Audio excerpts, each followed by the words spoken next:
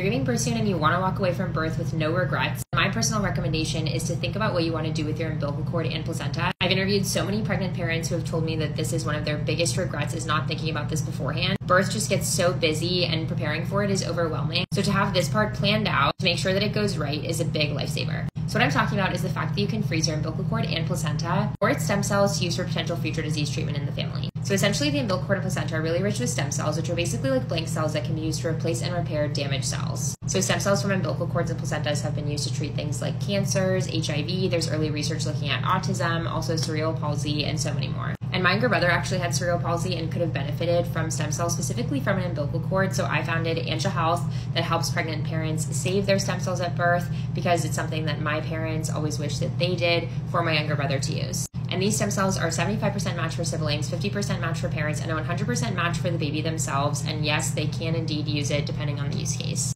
So basically we have options to save for 20 years or a lifetime, and there is an option to change it later on, but essentially we just package it that way to make it more financially digestible, because accessibility is a big part of our mission.